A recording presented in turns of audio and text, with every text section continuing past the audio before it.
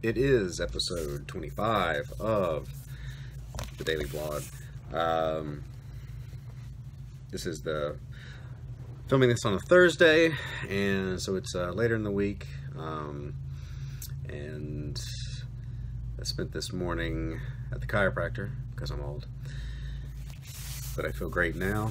I was thinking a little bit about, kind of related to the chiropractor. What I found out going there is I had some problems with my shoulder, and I thought I did something working out in my back. It turns out sitting here doing this, drawing, for years and years, kind of aggravates that shoulder. And sitting in this chair, which the best $5 investment I ever made was one of these little lumbar support things to go on this chair. But this chair and drawing are more hazardous to my health than apparently working out and sparring and all that other stuff that I do. But I mentioned yesterday I had something I want to talk about. This isn't it, because I still don't remember what that was. I did want to talk about what do you do when your hobby becomes your career. Because I used to, and people say, what do you do for fun? I'd say draw. And I used to, and I play music too. I mean, you can probably see the piano and stuff. But drawing was kind of the go-to thing, and I would say drawing. Well, now it's my job, so, and I still draw for fun, but really the question, what people mean is, what do you do when you're not doing the thing that you do all the time? And I think it's important that you have something to do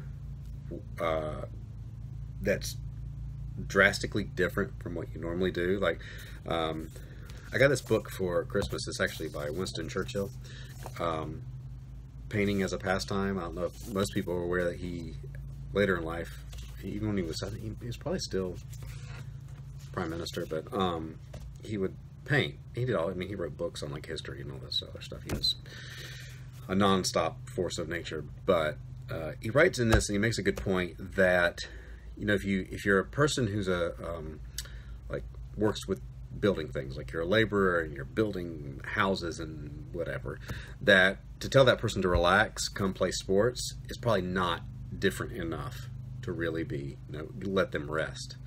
And the person is using their intellect, like for a professor or something all the time, here, do this other intellectual thing. It's not different enough to be a pastime, to kind of rejuvenate and stuff. So I think there's a lot of truth in that.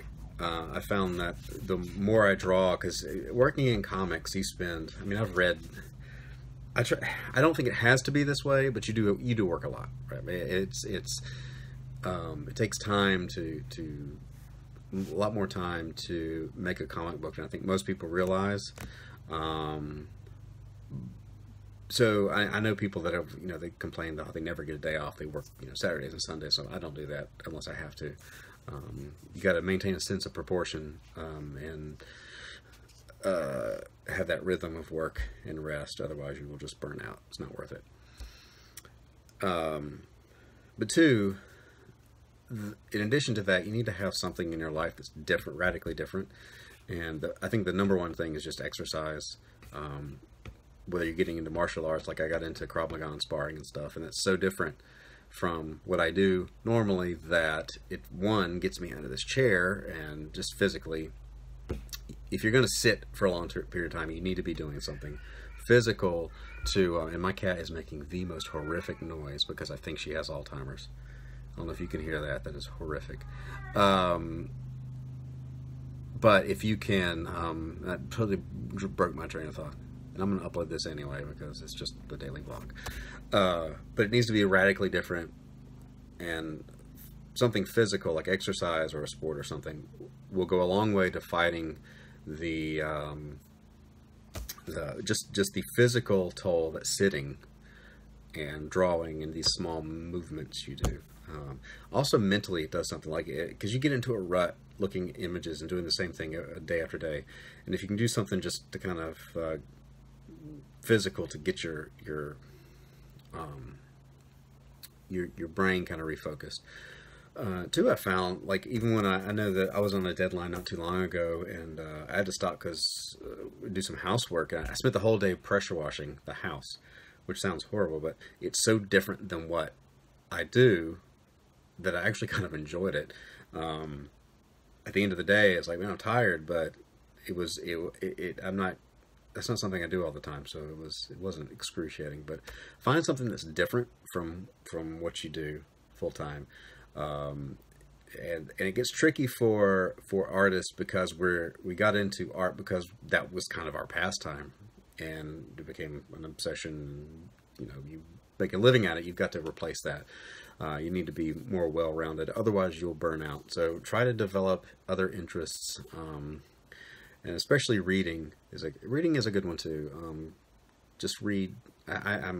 If you read things other than just comics, and read, I know, history is really good, and just for kind of broadening your mind, and you bring that stuff to your work eventually. So just some thoughts on trying to have something to do consistently as a hobby, and for the artist it probably needs to be something physical. Just if you're going to maintain the grind day in and day out for a long term. So, speaking of which, back to work for me. I will see you all tomorrow.